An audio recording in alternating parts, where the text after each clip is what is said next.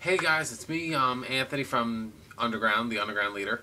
And this video, I'm going to kind of make it a little quick because this is my second time filming it, and I still kind of have a cold. So, the moral of this deck is, the moral of this video is that I'm showing a deck profile. This time, I'm showing off my Froggy Monarchs, which is a deck that I never showed off on Underground yet. It's kind of hard to really throw your own twists and turns into a deck like this, since you have to add the Monarch side, the Frog Engine side, the spell side, which is pretty much mostly staples, and there really are no traps because of Treeborn.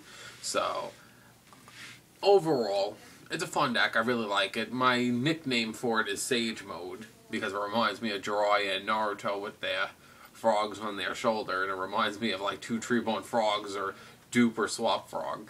Alright, so enough joking around. I'll get into it. For the frog side, I mean 3 swap frogs. For me, swap frog is a necessity. You summon it and you basically put the Treeborn in the graveyard, and that's pretty much what starts it off.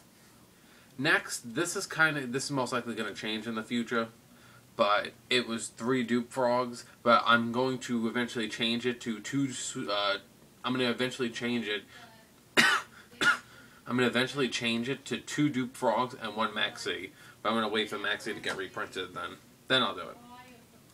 And then I attack 1 Rodent Totem. I don't like to run multiples of Rodent Totem. I tried it out at 2. It really wasn't my style, so I decided to just play it at 1. And 1, it does fine. Alright, next, my babies of the deck. Then it's my 2 ultimate first ed mint Treeborn frogs. Now, these, overall, I got 1 from Spidey, and I got 1 from Moki from the win. You know, for the... 1 from Moki for the win. And that's his DN name. I also know his, like, YouTube name, but I don't know it, like, purely by heart. So, I know, like... So, I got 1 from Moki from the win, and 1 from Moki for the win, and 1 from Spidey. That makes me like the deck even so much more, because nobody would know how much hard it was to get those cards.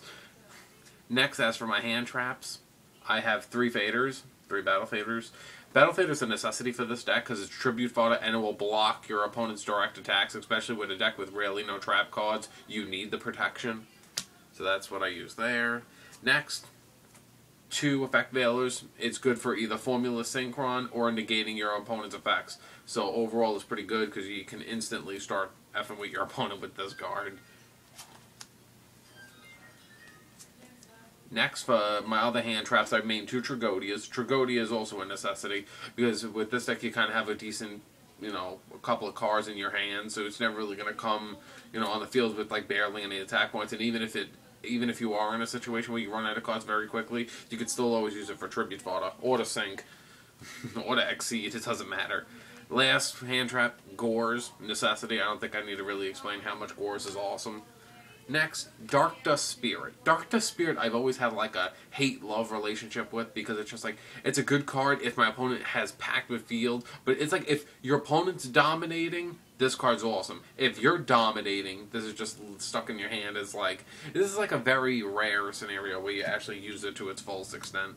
Next, 2 Vandy's Fiend. Vandy's Fiend is there just to make sure that opponent, because this deck is sort of slow, because it's all like, slowly but surely I'll dominate the field. But this card is one of the cards that will make sure that my dominance will stay, that my opponent won't spam the field with crazy shit like 6 Sams or fucking Wind-Ups. They can go fuck themselves. That's my card to say fuck those 2. Next, my favorite boss monster of the deck, Light and Darkness Dragon, because the deck can, 2, because it could literally come on the field and just say, bam, negate, negate, negate, negate. Oh, you destroyed me? Bring back Ryza, bring back Kai's. That's why I like Light and Darkness so much. Next, speaking of Ryza, 3 Ryzas. Ryza is basically, a lot of people in this format have been maining extra Compulses because Compulse is great in this format. Ryza is a better looking Compulse. So, that's the moral. Ryza is awesome. but nobody's as awesome as 3 Caiuses. I always love using Caius' effect to banish himself just to make my opponent take that last 1,000 for them to lose. Caius is a necessity for this deck. I built this deck pretty much because of Caius and Treeborn. So, that's it. 3 Caius and 3 Rises. As for the spells, to make sure my shit doesn't get negated or bottomless, I mean 3 MSTs, making sure that back row don't touch me. Then I have 3 enemy controls, which is pretty much the brain control of the deck by giving away a Treeborn Frog in the standby, and then it'll just come back and I basically get to take my opponent's card. Next, 2 Soul Exchange. Soul Exchange is okay, but I don't really like the whole concept of, you know, I skip my battle phase. But this wouldn't be the first deck that I've skipped my battle phase with certain things like I am a Constalls. I have to use Super Rebirth, where I have to skip my standby, so I'm like, I have to skip my battle phase, so I'm like, ah, shit. The others, the necessities, the other necessities, Dark Hole, Monster Reborn, and Heavy Storm. Make sure that all my stuff and my own little tech is, I run Treacherous Trap Hole. Most people think it's stupid since it would just be MST, like a good MST target, and people would just hit it with MST, but there are times where Treacherous Trap Hole has saved me, so I don't really want to take it out. I like playing Treacherous, so yeah. Now for the extra deck, I main Formula Synchron, it's necessary. Ally Justice Cataster, Black Rose Dragon, Stardust Dragon, Thought Ruler Archfiend, Scrap Dragon,